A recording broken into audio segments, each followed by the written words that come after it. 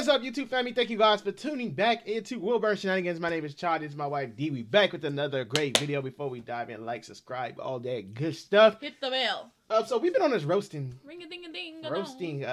journey, I guess you call it. Everybody's just getting roasted around here. So who do we watch get roasted? Snoop Dogg yesterday. The day before that, somebody else got roasted. It's funny that we did that with Snoop Dogg yesterday because our son this morning, he was so intrigued to tell us that if we knew. He was like, did you know Snoop Dogg was a wrestler on WWE? And I'm like, what? He was like, yeah, come look. And he showed us, and now Snoop Dogg really in there wrestling. But it was in his younger days. About to get little bones broke. And no, he won. I bet he did. He won the match. But it's because he was helping a little person. I bet he did. So it was him and a little person against, like, a top person. I bet. But he was really in there, and I was like, what a coincidence. Surprised he lasted. What a coincidence. So, this person, I don't know if we reacted to this person before, though. Giraldo. I don't think so. No, the name don't sound it's familiar. not ringing a bell. But he roasted Patrice O'Neal. Who's that? The comedian, the black dude. Patrice. You'll see him when he comes out. Yeah, I'm good with faces and not names. You'll see. Greg Giraldo, a big hand for Greg Giraldo. I'm guessing that's Patrice got there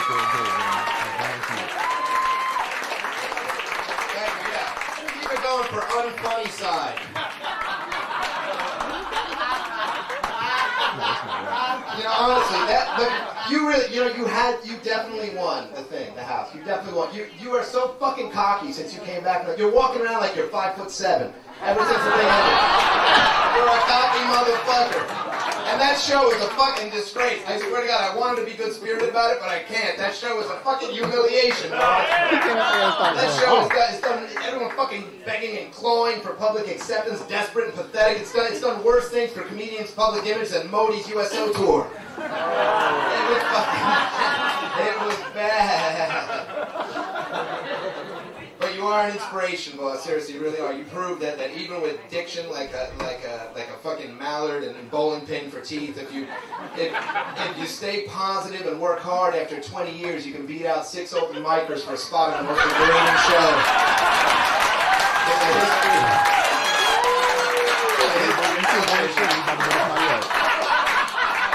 I got all half-finished jokes. By the way, I love this lectern. Can you all see the picture on the front of this lectern? They stole it from a memorial service for a fat crypt that was shot in a drive-by in Bradford.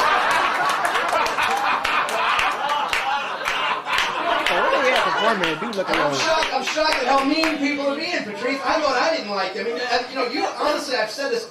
I've always said this. You are an incredibly funny coon. I've always said that. I can't believe the hostility that people do.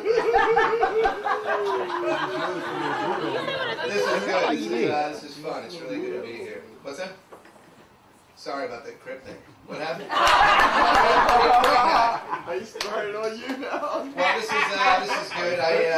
Who else do we need to discuss? I have a lot of half-finished fucking ideas up here. Bobby Kelly, it was good to see Bobby Kelly here with his whole fucking audio-visual presentation.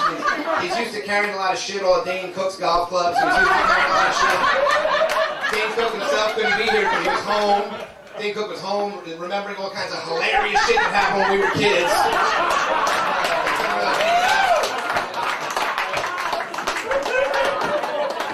Norton, good to see Norton. How do you insult the guy who hires hookers to piss in his face? You know what I mean? What do you say? This chin has seen more noxious fluids than Lisa Lampanelli's panty shield.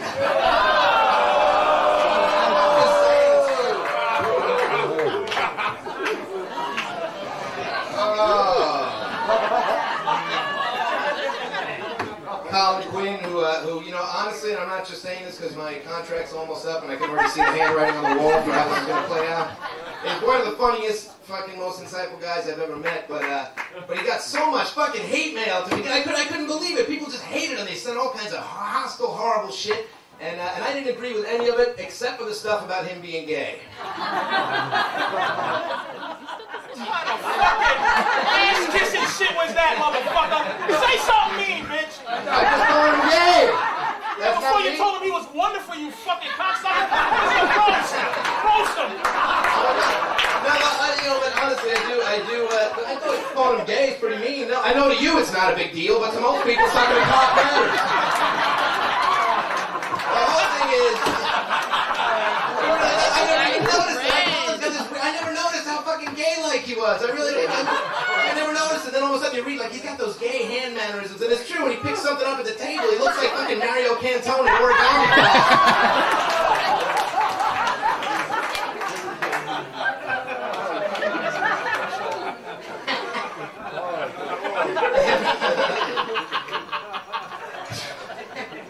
But he's getting married. He's getting married soon. Colin Quinn is getting married. How about Anthony Donald?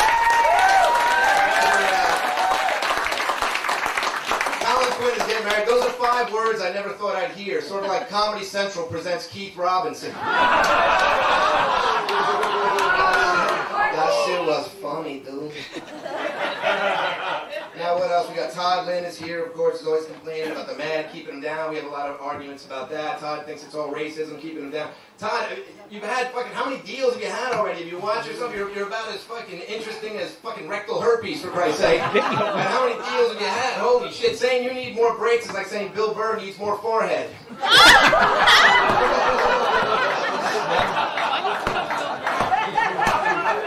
that too mean? I can't do the other one. Well, you should. It's supposed to be mean. It's a roast. Yeah, go ahead. Like his psych opinion. I know. Why did you keep interrupting him?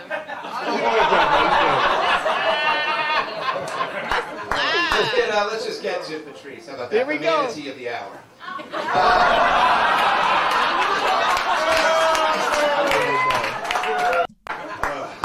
Let's just get to Patrice. How about that? The manatee of the hour.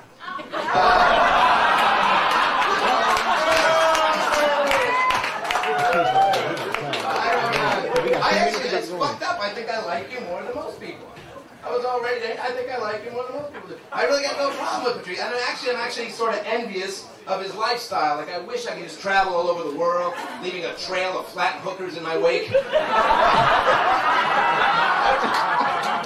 He's always trying to make me feel shitty about my own life, about being married with kids. I'm like, yeah, I wish I didn't have that. I wish I can get on a plane for 14 hours with 3 greasy comics and 2 giant creepy chews. To go fuck some syphilitic slum dweller who's got to struggle as hard as she can not to have a disgusted look on her face as she wipes her milky load off her chin. The way you describe stuff, this way you describe it. Don't throw up, don't throw up, don't throw up, don't throw up. Yeah, you make it No poor kids will eat tonight. Just don't fucking puke.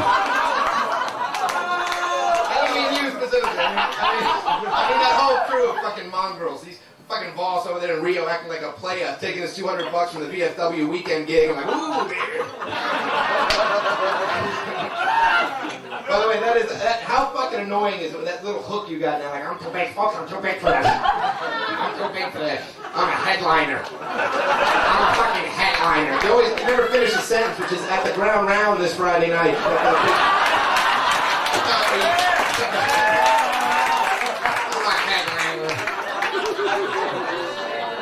I honestly have no idea if this has been too much or too little. It's been too much. I really can't tell if it's going to be a fucking disaster. There was the other one I wanted to do that we talked about before, but I think that.